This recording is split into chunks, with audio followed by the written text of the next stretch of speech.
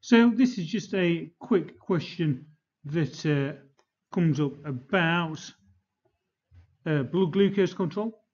So it goes, it's important to keep blood glucose constant within relatively narrow limits.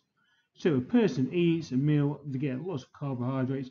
This increases the glucose concentration in that blood. Okay, right. So explain how the hormones being more than one, insulin and glucagon control of blood glucose concentration after a meal. Right, so some key things that you need to go and talk about. Talk about the fact that glucose increases after a meal, increasing insulin secretion by the pancreas.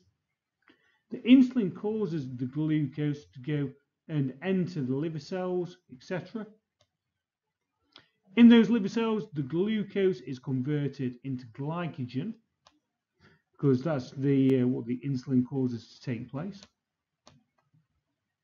So blood glucose decreases, right? When blood glucose decreases, glucagon is secreted, which is the opposite to insulin, and it causes glycogen to be converted into glucose. Right, so that's just a few of the key things that you need to talk about when answering questions on controlling blood glucose.